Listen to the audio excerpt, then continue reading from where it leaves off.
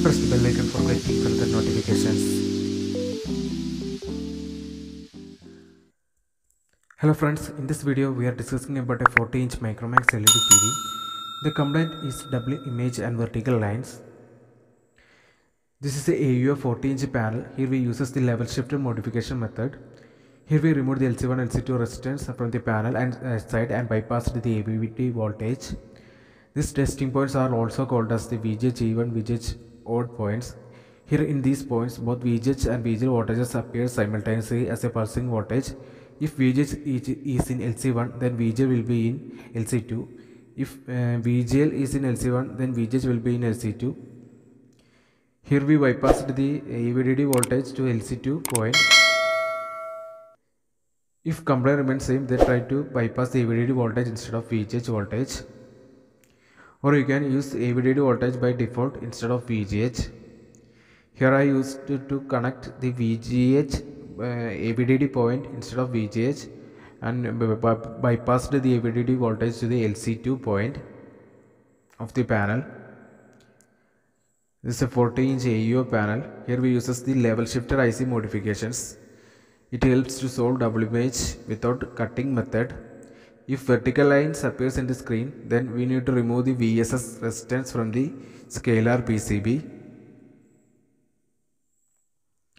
See, now AVDD voltage is bypassed to the LC2.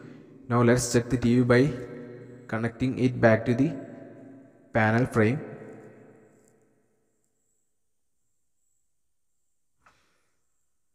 You can see from the AVDD point, it's connected to the LC2 point.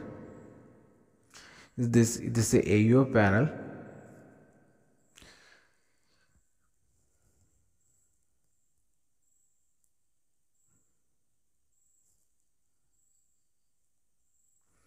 This panel is also called as a Panda panel. See, this is a AUO 40-inch AUO panel. You can see the panel model number. We should bypass the voltage to the panel side because on the side of the Levelshifter IC still the voltage is coming.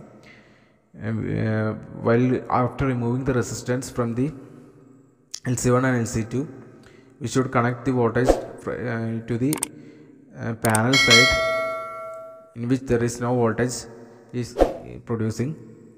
You should bypass the voltage to that side, otherwise it will damage the Levelshifter IC. Now the panel is successfully connected to the TV. Now let's turn on the TV. Here you can clearly see the modifications. I will zoom the screen. See, now the AVDD voltage 16 volt is connected to the LC2 point. That point directly goes to the panel side. One at the another end, opposite side and still the pulsing voltages are coming from the Levelshifter IC. Now the TV is released from the standby. Now let's turn on the TV and check. Yes, here you can see now the picture is okay. There is no line, vertical lines and double image. The TV is working perfectly and the complaint is successfully solved. See, now it's work fine.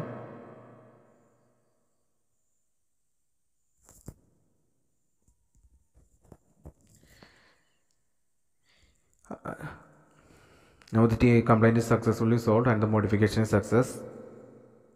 As I said earlier, this is a modification method only. So this modification may last maybe 3 months or 1 year. It will depend according to the usage of the TV. The proper method is to replace the panel. This is just only a modification method. And the chance of working is according to the usage of the customer. Maybe this method will work for 3 months or 1 month or up to 1 year. It may depends upon the usage of the TV. Now the TV is perfectly working and the complaint is solved. Thanks for watching. See you in next video with another interesting topics.